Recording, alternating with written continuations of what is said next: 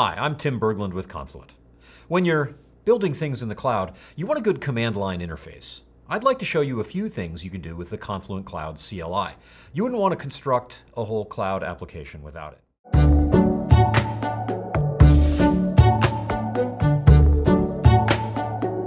Confluent Cloud is a fully managed Kafka service. I'm going to run through everything the CLI can do with it and show you what's happening on the screen while I do. Let's get started with a login. Quite sensibly, that's the first thing you have to do with the CLI. You log in with the same email and password you'd use to log into the web UI.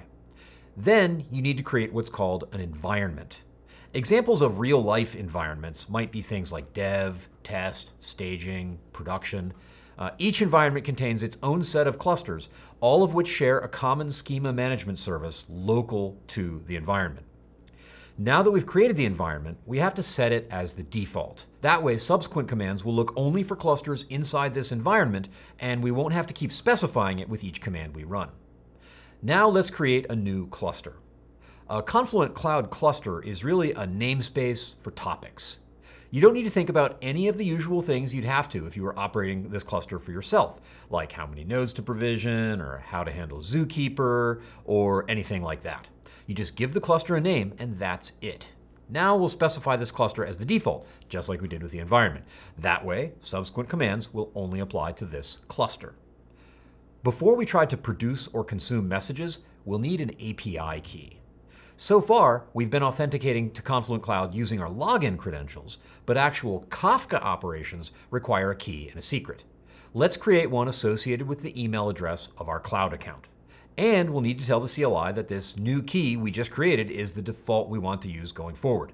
This again keeps us from having to specify it in every subsequent command, which makes everybody happy. Now that things are pretty well set up, we can create a topic.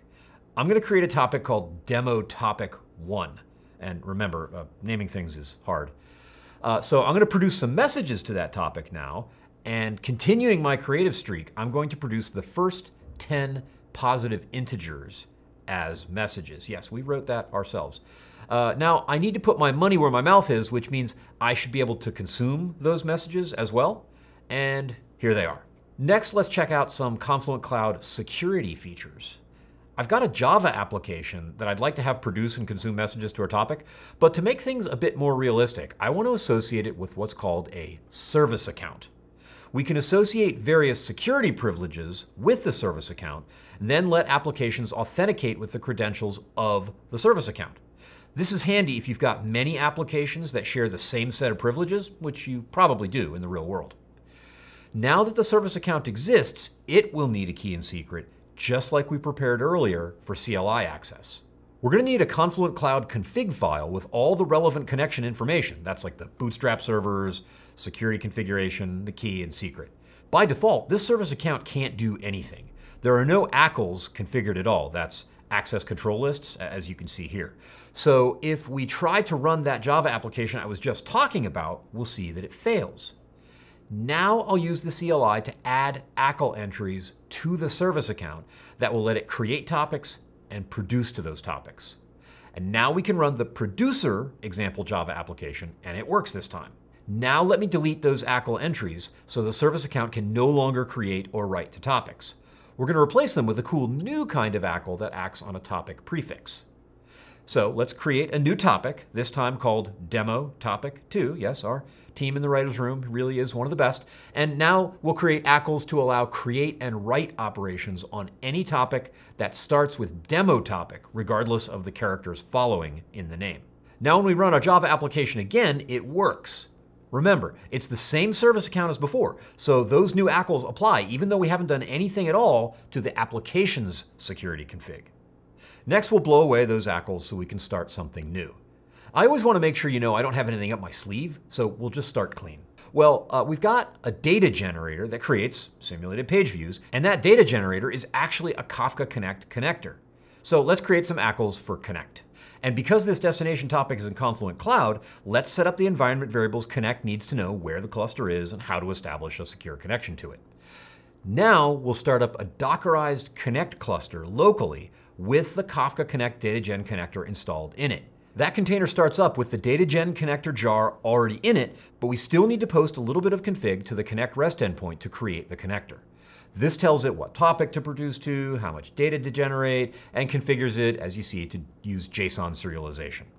And we'll just use the REST endpoint to verify that the connector is running, and it looks like it is. So great, we've got a local Dockerized data generator producing simulated clickstream data to our Confluent Cloud cluster. The next step is to run a consumer to process that data. But before we start it, we'll have to set up some ACLs for it so it can access the topic. Note again that we're using a wildcard here for the topic name. This is actually a highly privileged consumer able to read any topic at all. Now we'll run our Java consumer again, configured to run the data in the page views topic, and it works. And that completes our demo of the Confluent Cloud CLI. We logged in, created an environment, made API keys, made topics. We set security for several different clients, including a Java application, and connect. And now I'll tear all that down. Delete the ACLs, the service account, the topics, the keys, the cluster, the environment. Like they say, take only pictures, leave only footprints. Except in this case, I'm not even sure we left footprints. So if you build things with cloud, you probably want to use the Confluent Cloud CLI. And now you know how.